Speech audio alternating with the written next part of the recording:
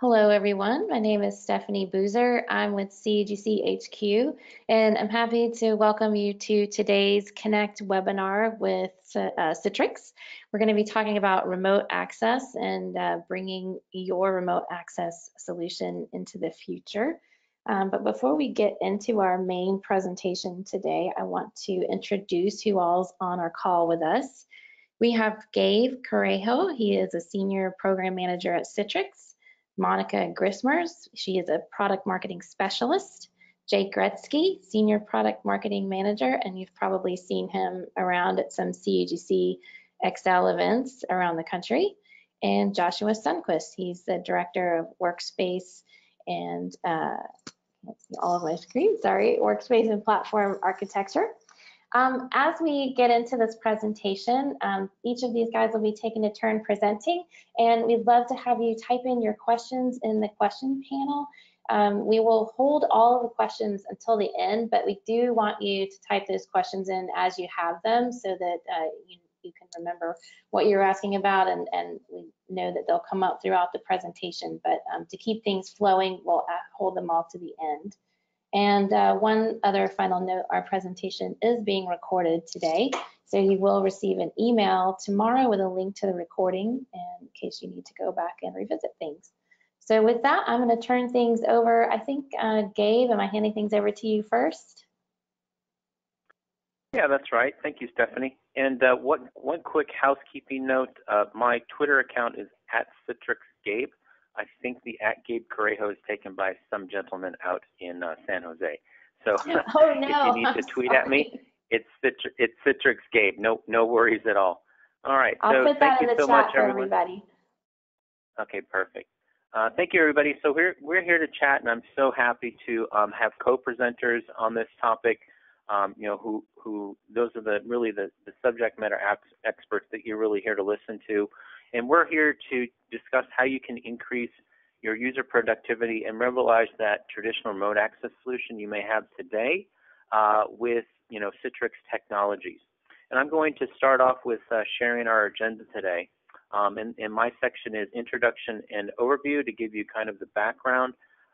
Jake Gretzky is going to then chat with you about, you know, how there can be a fragmented story with other solutions. And then Joshua Sundquist will come in and talk about our real-world deployment example, you know, the true meat of this webinar, where, you know, he'll talk about going from 0 to 140,000 deployed users with remote PC access.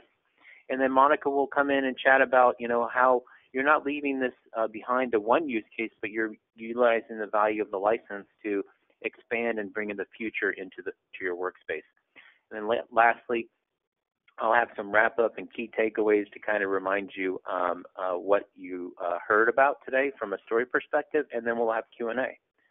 So with that, I'll get started. And so conjecturally, you can talk about how companies have allowed since mid-90s, 1990s, remote access to PCs. And they started out way back, if you can recall, you know, dialing up using an RRAS server with PC Anywhere, you know, and utilizing those kinds of systems, which then gravitated into utilizing maybe the baked-in technology. But why did they do this? Why do IT admins and corporations allow remote access to PCs? And it's very simple. There's, you know, business challenges that occur seasonally, like in the Northeast, you know, these huge, you know, winter events, you know, Snowmageddon, you know, you see that Twitter handle all the time, right? You want to allow a more malleable or work-shifting, teleworking workplace so that your employees can have a great work-life balance. You know, and then everybody's heard of VDI, virtual desktop infrastructure.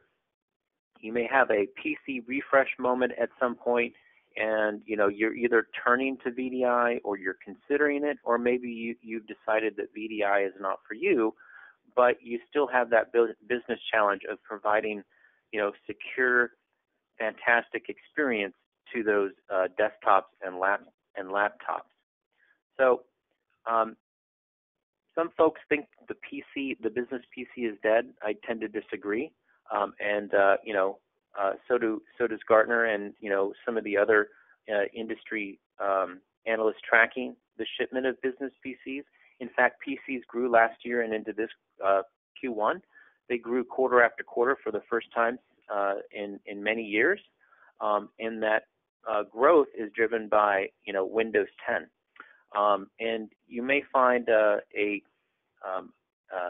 specific Gartner report where it talks about, well, it declined in Q4.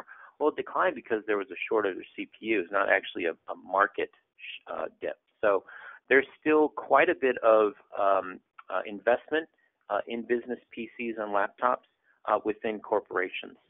So how did they allow remote access to PCs today? If you take a look at the broad swath of the market, typically there's going to be within a company or a small business that has less than 500 users, they may not have an IT representative. So they may search for something that's cloud-based, that's very self-service and unmanaged, if you will. But if they have, branch offices, a medium business or large enterprise, typically what they've done is they've purchased these point appliances to allow SSL VPN connectivity and then launch an RDP session or some sort of maybe VNC session as well. But those are highly managed and they can be fragmented, so the user experience can be poor, or it can be unmanaged, where it's really kind of a free-for-all. The users load up a VPN and they launch an application, and they have to remember their machine name or IP address, and then they have to authenticate multiple times. So that can be kind of a fragmented solution, and Jacob will talk a little bit more in depth there. What we've seen primarily is if you're a Citrix admin or a virtual apps deployment, you'll publish an application, whether that's the remote desktop application or VNC or some other sort of remote application. You'll present that to a group of users or all users through Active Directory, and then you'll connect with what was known as Receiver, now Workspace app, through the gateway that might be on-prem or in a branch office, etc. Now with the cloud, it can be through the cloud. But that's a HDX protocol session, which then gets lost end-to-end connectivity because you're using the other protocol from the published application server. So you'll see in quotes here I have XenApp presentation server. That's historically what is in customers' deployments from a product name. But when you look at it, you lose a lot of that protocol security, single sign-on, and analytics because you're transitioning from one protocol to another. So the most broad deployment, as I shared in the previous slide, is kind of loading up RDP through a VPN tunnel. And so while that's great, you lose some of the benefits of the protocol that Citrix has been well known for 30 plus years. And when it comes down to being able to provide a seamless, smart, and transition experience between any device and any connection, that's where we can add a lot of value and provide a seamless experience where you may have a fragmented experience today. So with that, I wanted to transition over to Jacob, and he can talk a little bit more, about this fragmented story between RDP, VPNs, and what you may or may not own. So Jacob, I'm going to transition over to you. All right, Gabe, thank you very much. Hopefully you can hear me all right. We sure can, thank you. Perfect. And then now hopefully everyone can see my screen. So my area of focus, right, is of course networking. Hopefully everyone knows that. If you don't, well, you do now. So my area of focus is all of our networking products, ADC, SD-WAN, etc. So VPN it's a networking technology, and it's been around for a really long time. And the whole idea was, well, as people move outside and start working remotely, we can give them some sort of security, because apps did not exist, SaaS apps did not exist, and they didn't always exist. So we needed a way to secure remote access, and the first technology to kind of try to do that was a VPN. Now, I'm not picking on any specific vendors here. These are just some common some common ones out there. Obviously, our ADC provides its own SSL VPN. But from a user perspective, when you think about it, it's a little kludgy. You have to log in, and then there's this little thing, that runs down on the tray, and you have to make sure you're connected. And if it gets disconnected, or maybe there's some issue and you get disconnected throughout the day, that might disrupt, what you're trying to do and doing your work and getting things done. So if we dive a little bit deeper and look at what is VPN? I mean, what's the whole point? The idea here is on the right side, you've got your resources. Now those are data, those are servers, applications, web services, files, any number of different things. I don't care where they live, right? It might be in public cloud, it might be on-prem, some co-location facility, anywhere, and you're putting them in some sort of, perimeter of security. Usually that's a firewall. So I'm abstracting that as much as I can. Now, the idea of remote access, that's that guy over there on the left. And obviously there is some sort of remote connection. Now, when you bring a VPN into play, what you're effectively doing is you're extending that tunnel into the user there. So when that happens, let me see if I can mute my phone here. I do apologize, everybody. When you extend that network onto the user, you're effectively bringing that secure network to the user. So if their laptop is untrusted, well, you kind of need to be concerned about that. Even if you are, maybe it's a corporate laptop, who knows what happens in between when, I forgot to connect, or maybe my son took it to school or doing some schoolwork. There's going to be some potential for issues there. So we need to think about a couple of things. We need to think about a connection policy. When they connect, am I going to allow access to only these certain servers or only these certain resources? Also, what am I going to do with all of the other traffic? Am I going to backhaul that, SaaS app traffic? Am I going to split tunnel it? And that's a whole other security concern there. So there's a lot of things you really need to think about when you are talking about VPNs. And again, what happens if that system is compromised, or has some malware or something on it, where are you really going to trust that they are going to connect up to your VPN tunnel? So we're going to talk about that a little bit more here in just a minute. But I want to talk about the applications too and the user experience. So from a network perspective, let's say that everywhere inside our trusted resource zone, maybe we have somewhere below 2 milliseconds of latency. That's totally acceptable. Applications are fine. It doesn't matter. I don't see any issues, things like that. But outside of that trusted network, if I go to Starbucks, or I'm coming in from home, maybe I have a latency of somewhere around 30 milliseconds, maybe higher, maybe a little lower. But when I'm working on applications, if I'm just connected to a VPN, my round trip time to that application is somewhere around 62 milliseconds, right? Give or take, 30, 32 milliseconds each way. Now that's not too bad. But what happens if I'm somewhere else, right? And all of a sudden my latency bumps up to 60 milliseconds. Well, now all that, database traffic or application traffic, that now has to go about 120 milliseconds of round trip time. So that's always been the problem with VPNs, because it just means that user experience just isn't that great, because again, SaaS applications did not always exist, and the apps on-prem, they were never built for highly latent networks. Now, if only we had some sort of protocol that we could use to present a remote desktop. But wait, there's more, right? So that's where RDP comes in. Now, I'm gonna caveat all of that with a few things to remember. RDP is built into Windows, period. So it's pretty set in concrete as to what RDP client you have when you are on, let's say Windows 7 or Windows 8 or 10. and what RDP server version is on 2008, 2012, like 16, 19, etc. So those are pretty set in stone. Obviously, there is a little bit of play. You can upgrade a little bit, but it's built in.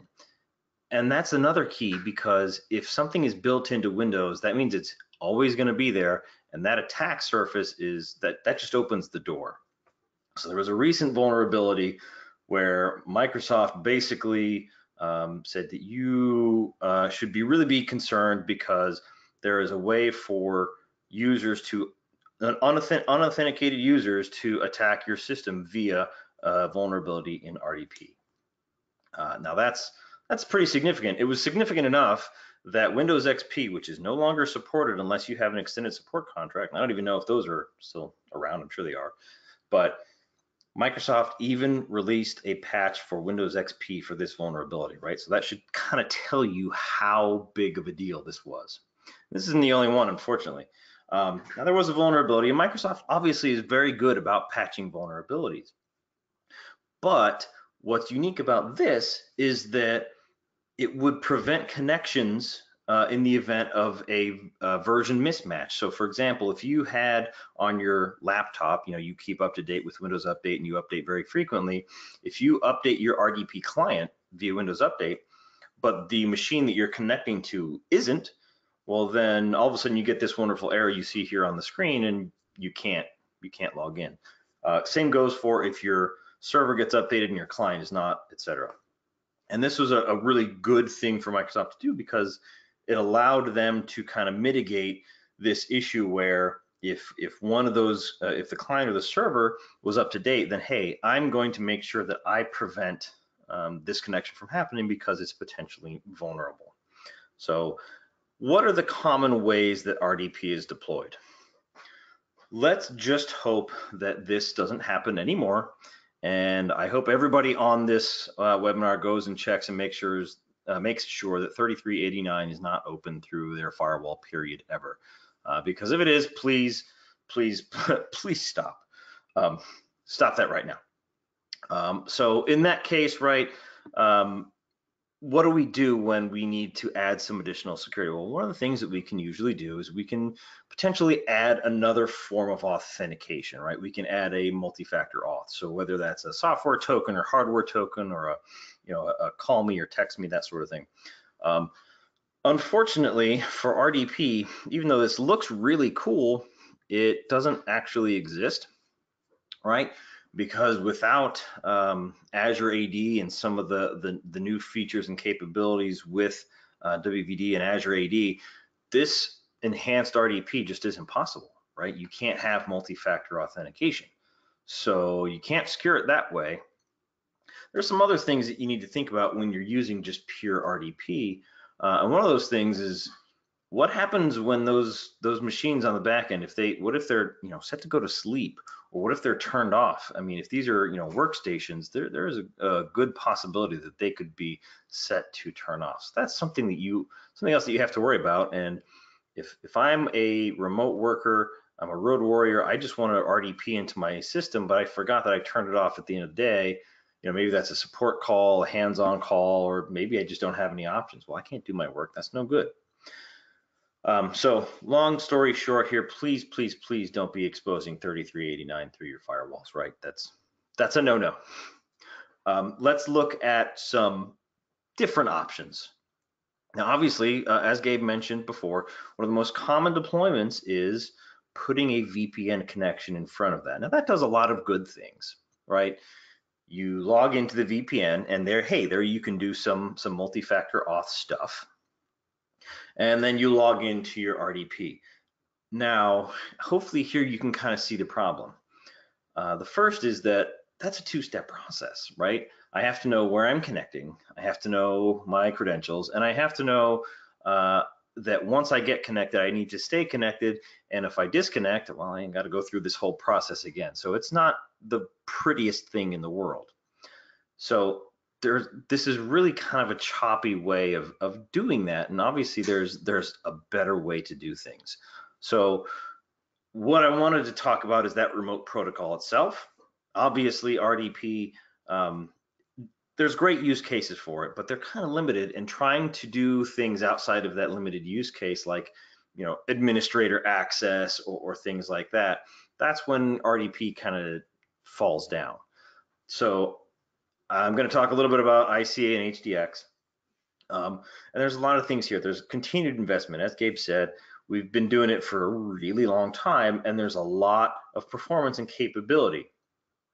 But traditionally, ICA and HDX has been related to virtual apps and virtual desktops, or Zen apps and desktop as it was formerly known.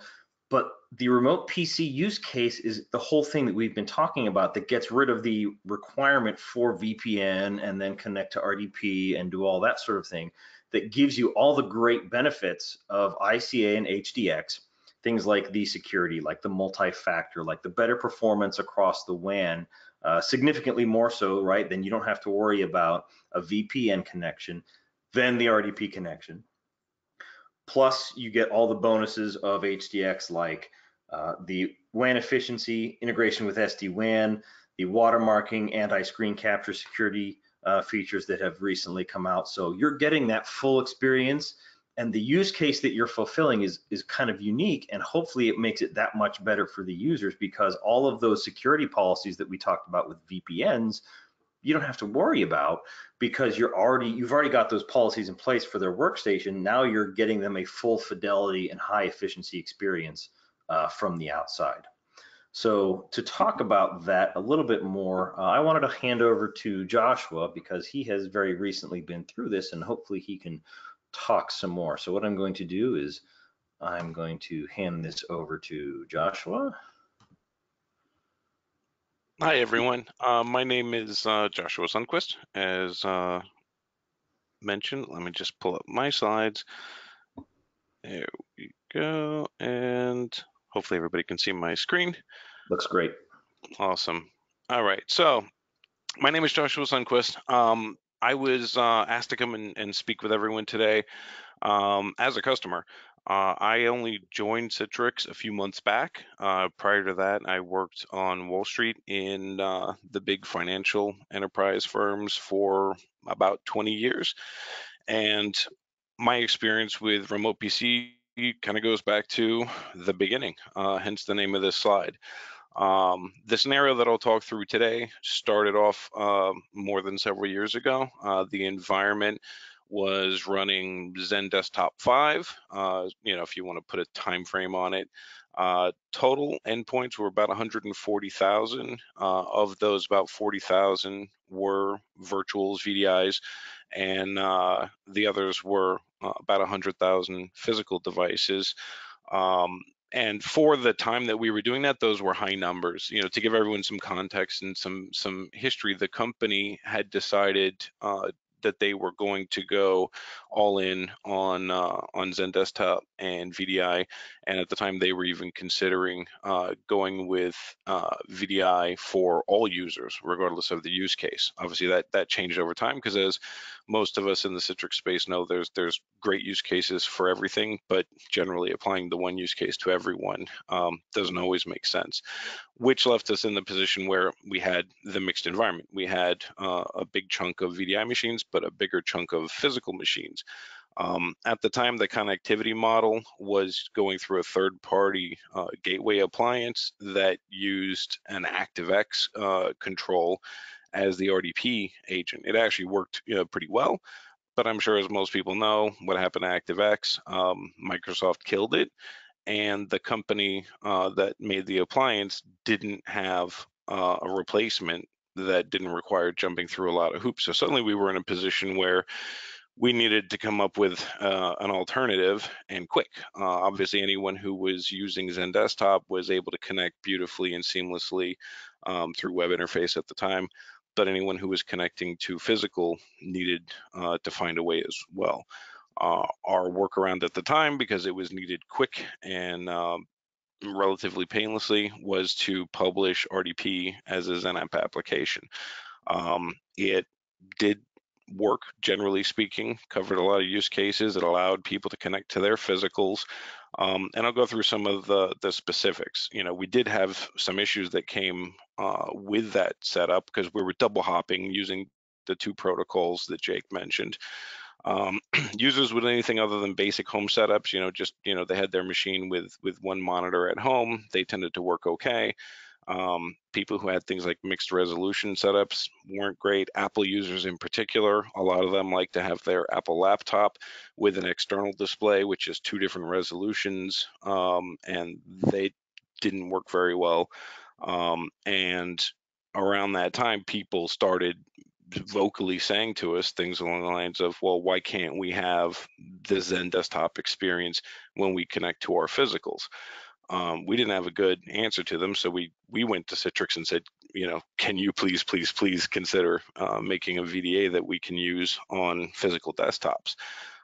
There were some other issues that came along with that as well. For example, publishing RDP to accommodate these tens and tens and tens of thousands of users meant that we were also carrying over 700 XenApp servers dedicated to doing nothing other than hosting published RDP. That was for primary servers as well as, HA and DR capabilities. So the problem that we were trying to solve as an engineering/architecture team, we had to provide remote access to physical desktops. That's a given. We had to have data leakage prevention controls. So for anyone who works in highly regulated industries like finance and healthcare or government, military, it's just not an option to not have those controls in place. And ideally, you don't want the controls to be too heavy-handed. Situations where you either have to just turn something on across the board or off across the board usually aren't great, because it means you end up turning off a lot more than you're really required to. An issue that we had was native RDP DLP controls were mostly either on or off with not much flexibility. So if you wanted clipboard, you could turn it on or you could turn it off, but you couldn't do anything granular with it as far as I want it on in these situations and off in those situations, or I want to be able to paste into the session but not out of the session. We also needed different DLP control behavior depending on the user, whether the user was on-prem or remote. So for example, if the user was just connecting from one company office to a different company office to a desktop there, we wanted them to be able to copy and paste and use client drive mapping and all the other goodies that the virtual channels bring us. But if they were connecting remotely from offsite, from a Starbucks or from home, we needed to be able to turn those things off. And we also needed to be able to apply different controls to different sets of users in different geographical areas. For example, we found out there was a legal requirement in Switzerland that the users there could only print from company offices, and they should never be allowed to print from anywhere outside of company offices. So we had to solve for that, but that scenario also only applied to users in Switzerland. When you get into these complex scenarios, you really need something with really robust and flexible policies, and a lot of times native RDP just didn't have it. So here's our original solution, published RDP. It did technically solve our requirements. It gave us the DLP controls on the ICA stack. Failed pretty miserably on the RDP stack, but we had our workaround. It was a horrible user experience with mixed resolution scenarios. As I said, when you had Apple Mac laptop users with an external display and they would try to connect, usually what would happen is the RDP session would choose one of the resolutions, either the smaller laptop screen or the bigger external screen, and it would set the entire session on both screens to that resolution, which either resulted in what we called the scroll bars of doom, where your resolution was so big on the screens that you just had these endless scroll bars, or it was the opposite, where the resolution was so high that on your small laptop screen you could barely read any of the text. And so it was a really bad scenario. We didn't have a solution for it other than to tell users, well, pick a screen, either use your laptop screen or use your external display, but not both. And they kind of looked at us like, really, that's your answer? We also had a lot of complaints around choppy, unreliable mouse and keyboard response. The old, you type 5 lines of text and then you watch the ghost on the screen start to fill it in a few seconds after you've typed it. Poor multimedia experience. Again, anyone who works in a highly regulated environment, you have to do tons and tons and tons of compliance training, which are usually these, fun videos that you get to watch.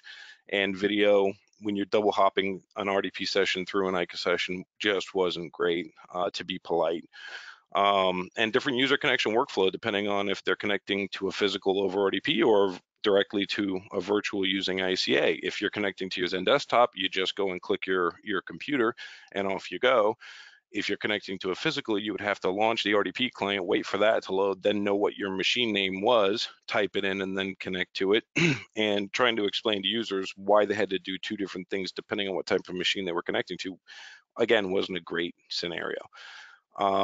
Then you get into the technical side of it. It's greater administrator overhead. You're dealing with multiple different management consoles, one to manage the RDP direct connections, one to manage the ICA connections. You have different sets of policies to control the session behavior.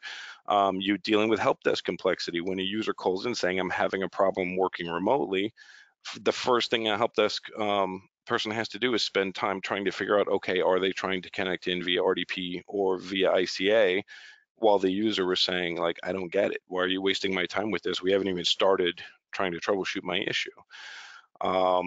Hence, we get into remote PC. Gabe and the talented folks at Citrix answered our prayers and said, hey, we've got a VDA coming around for physical. You want to give it a try? And we said, yes, please. The reason I'm showing this architecture on the screen is to really just highlight the fact that remote desktop, or what we always called VDA on physical, doesn't require you to change your environment at all. This was, a typical architecture for fully on-prem environment, which is the one that we were working in.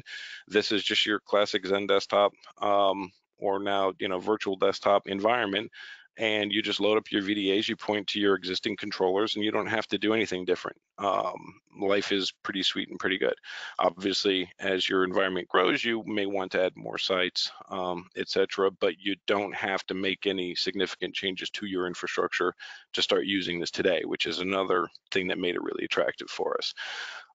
So getting into the remote PC access solution, it did fully solve all of our requirements and added several benefits. On the IT side, it gave us those flexible data leakage prevention controls that allowed us to lock down only what was needed. And again, anyone who's lived with, a highly regulated IT scenario, you can't allow certain types of data to go out, but you can allow certain types of data to come in. Having the ability to really granularly just go and flip the switches that we had to, while leaving all the other capabilities open and available for users, made users' lives easier, and then it made IT's lives easier. Again, one set of policies to manage across all of our desktops by just standardizing on using ICA as our protocol, as our remote access protocol, regardless of whether you're connecting to physical or virtual, allowed us to go and set up our policies in one place and be done, rather than trying to figure out how to get the same policy results into different protocol environments. Also, one set of management tools and consoles, no having to deal with having, an RDP management console open on one side and your, Citrix management consoles on the other. One set of management tools as well. Help desk simplification, no need to spend time determining what type of machine a user's trying to connect to. They're all trying to connect the same way, and you can just jump right into solving the problem. Another, unexpected benefit for us was extending your Citrix Analytics capabilities, because it looks into the ICA connections and can tell you what's going on and where things aren't going well. By connecting over ICA to all of our desktops, regardless of whether they were physical or virtual, extended those analytic capabilities into our entire footprint. From a user perspective, it gives users a great experience, even with complex setups like mixed resolution displays. What's funny is when we first brought in what again we called VDN physical remote PC, we originally were only targeting users with known bad scenarios. So someone like with their Apple laptop with an external display, we offered this to them as a solution. Word started to spread among the user community that this thing was the greatest thing since sliced bread when you're working remotely, because it gives you that in-person experience even though you're working remotely. And as it started to gain the positive reputation, people started coming to us and saying, can I have remote PC? They weren't calling it that, but we knew what it was. And we said, well, why? Do you have this, mixed resolution scenario? Do you have any of these known bad scenarios? And they said, no, but I saw Jill using it, and it's awesome, and I want that because when I work from home, I've got mouse lag and everything else. And so users actually started calling our service desk and asking to be set up on it. Eventually, we came to the conclusion that it just made sense to deploy the VDA on all of our machines by default, because we already had the licensing in place because our entire enterprise was using various Citrix products for different reasons.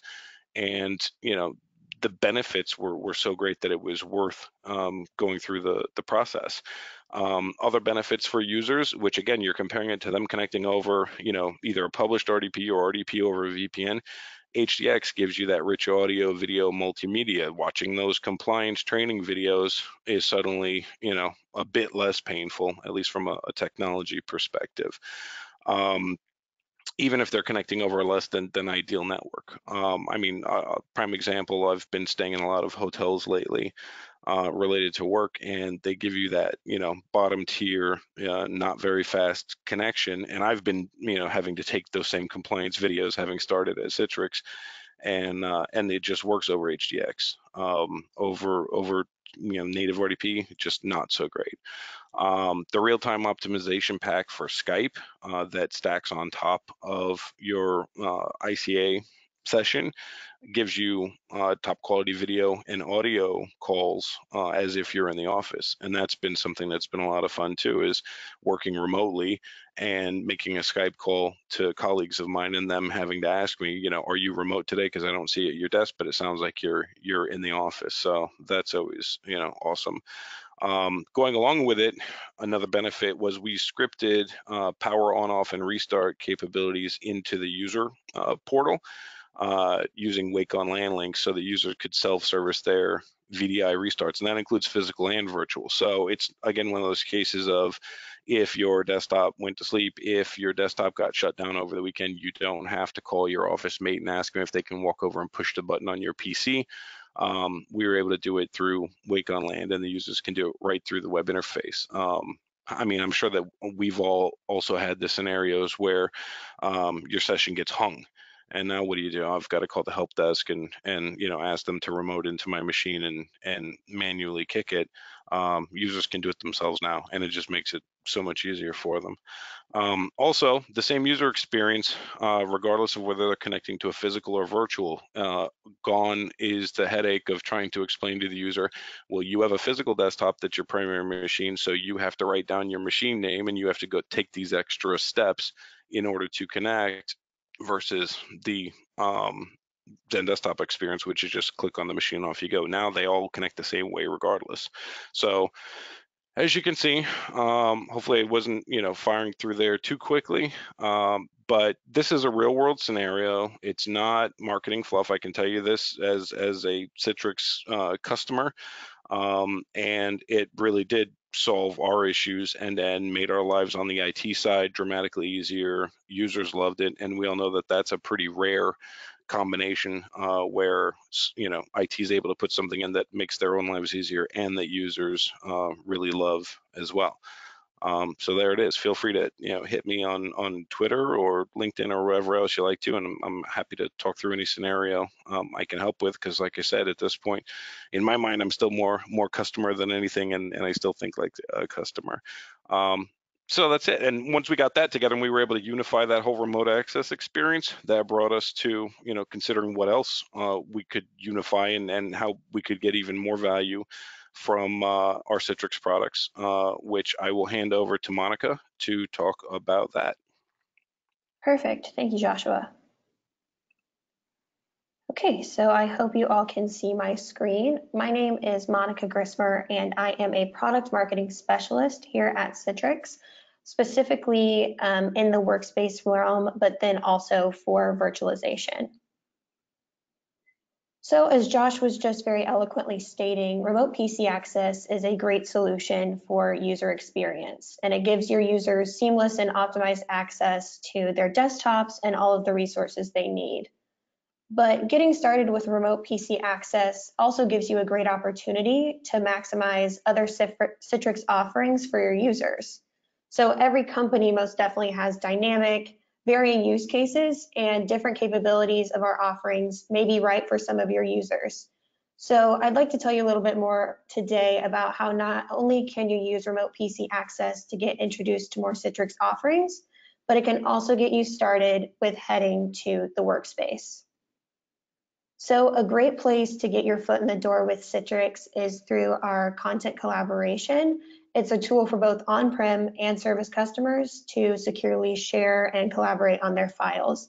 I hope many of you are familiar with it, but as your user needs grow, we definitely want to find new ways to keep your employees productive. So your Citrix content collaboration may currently aggregate just files, which is the screenshot on the left, and when integrated with Citrix Workspace offerings, your files are aggregated alongside all of your other resources for easy access. Something else that I love about our Workspace offering and collaboration tools is that your users can access all of their data, doesn't matter where it's located, even if they're using OneDrive, Dropbox, SharePoint, on-prem stores, cloud stores, it doesn't matter. They can access their files all from one unified location.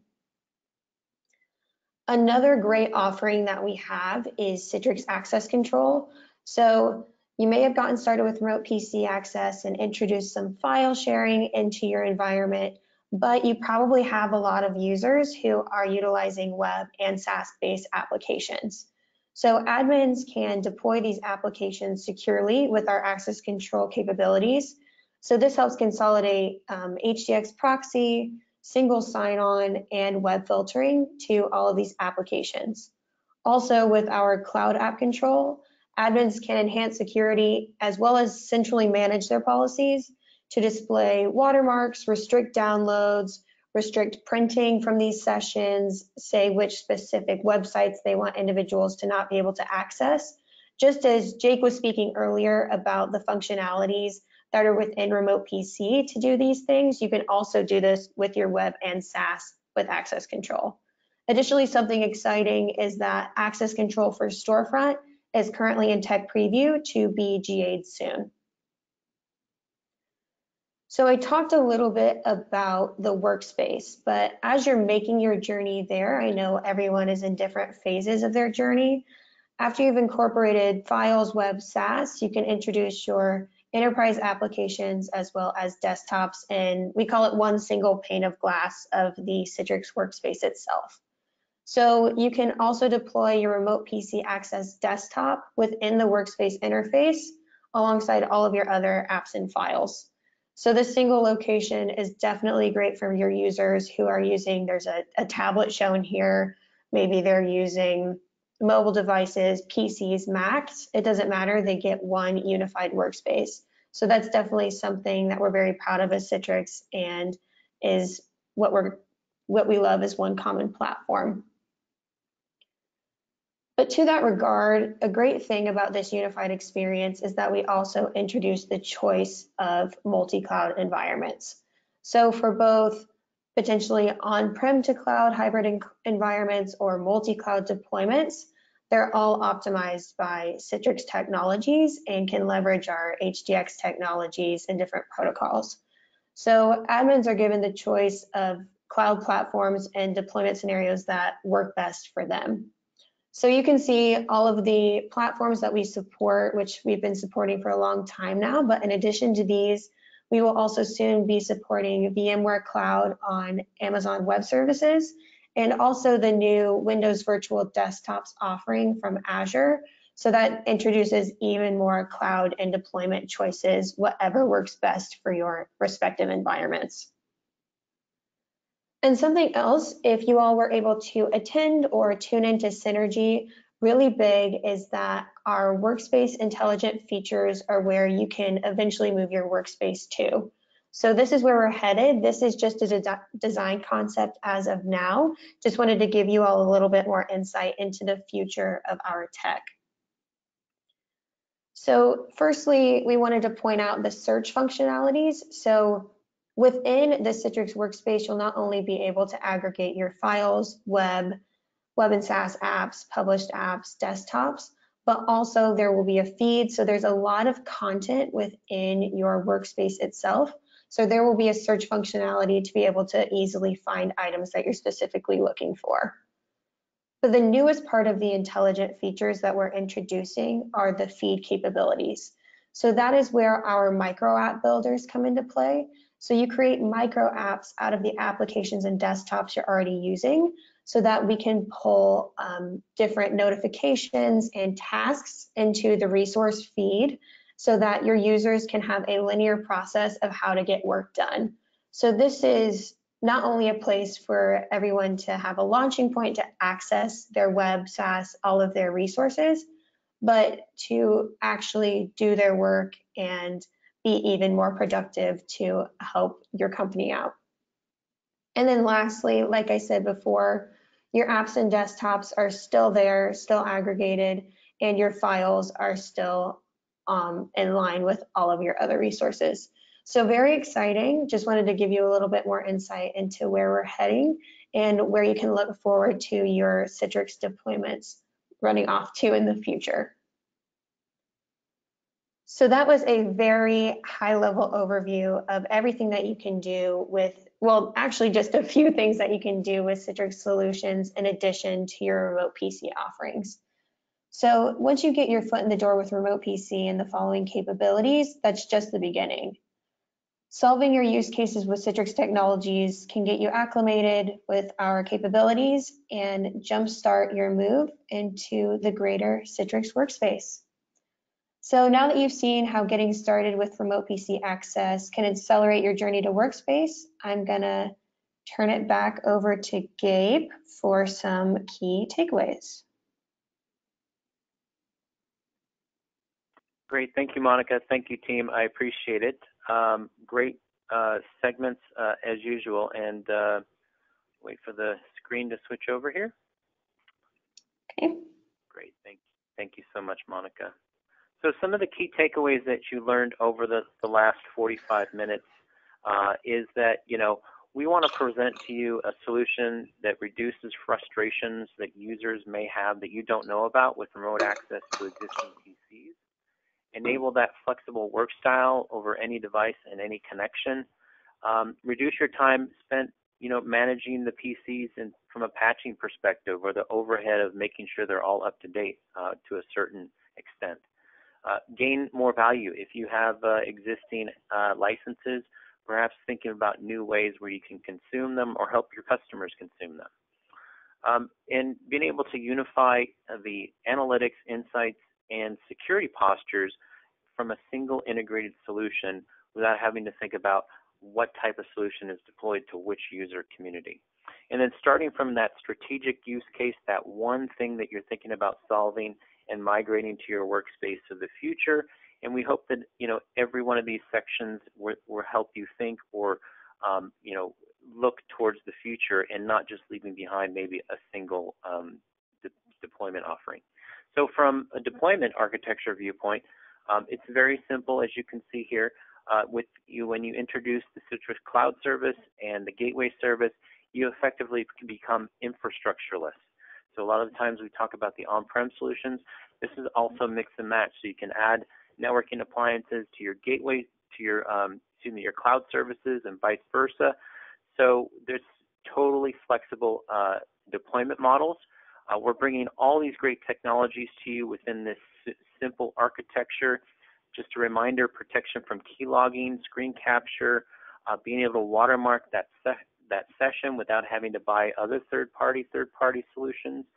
So all that comes baked in with the product solution, and we just released a reference architecture for remote PC access, and we just also had a master class on having to think about how you can solve the physical dilemma, if you will, with PCs with Citrix solutions, and then a whole other supplemental resource that you can either view demo videos or kind of read some of our blogs.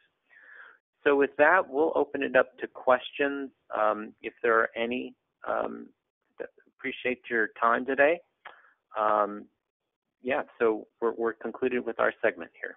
Hey, Gabe. for questions. Quick, there were actually two that came in pretty similar. Can you elaborate on licensing? For example, what license is required to get the remote PC capability? Yeah, so actually that's funny. I had a slide in here and I chose to delete it on that. So from a licensing perspective, and Monica, you can keep me honest here, from a cloud perspective, it's in the virtual apps and desktop service and our Workspace suite licensing. From a perpetual or on-prem type, it's in our premium and premium plus, Monica. She may have stepped away, but it's basically in our top level entitlements. Right. Sorry, I couldn't go off mute, Gabe. It's in perpetual, advanced, and premium is the new names. Okay, great. Thank you. Mm-hmm. And Gabe, one other question, pretty technically specific, but I think we're on the right track. I did respond, but it was a good question around, obviously with remote PC, you're connecting to a desktop OS computer. What happens when you have multiple users, maybe like on different shifts, like day shift, night shift, that are going to use the same machine? Can you elaborate a little bit there? It looks like it just shows as unavailable to them.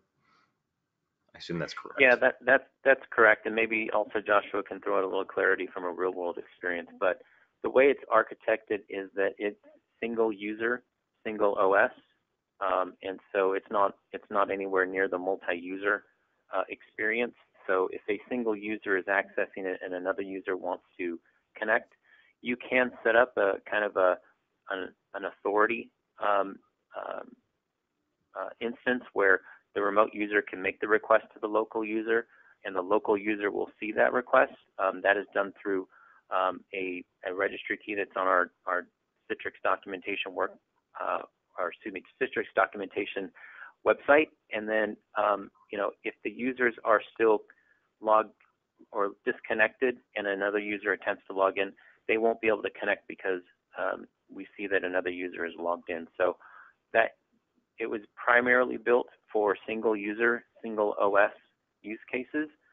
But if you'd like to see it work in broader use cases like that for more functionality, contact the Citrix sales representatives. Great. I think we're all set as far as questions go. Gabe, thank you very much. Okay. Well, thank you, Stephanie. I think we hand it back to you. Is that right? Yeah, I just have a couple of links I'm going to throw in the chat window for everyone. And then I have a couple of events I want to tell you all about. So I'll pull that screen up right now. And there you go. Okay. So just want to thank you all for being with us today. Really appreciate everyone's time.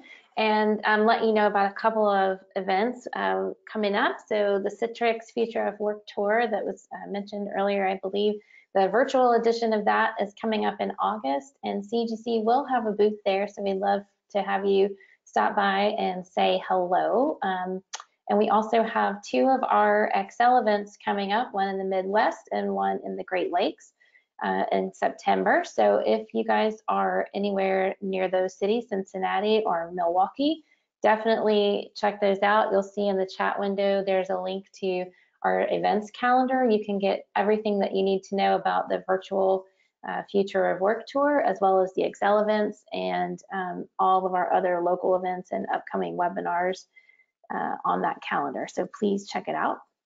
And then also in the chat window, you will see a link to a survey. It's short, it's anonymous. We just like to get your feedback on all of our webinars. Love to see what you think. If there are any areas we can improve, if you have suggestions for future topics, send us all your feedback. We love to get it. And finally, hope that you will follow us on Twitter at myCUGC. It's the best way to keep up to date with everything that's going on with CUGC, with our local events, our webinars, our blogs. We have lots of stuff on Twitter, and then everything on the website. We tweet about it all the time, so definitely follow us if you want to stay up to date.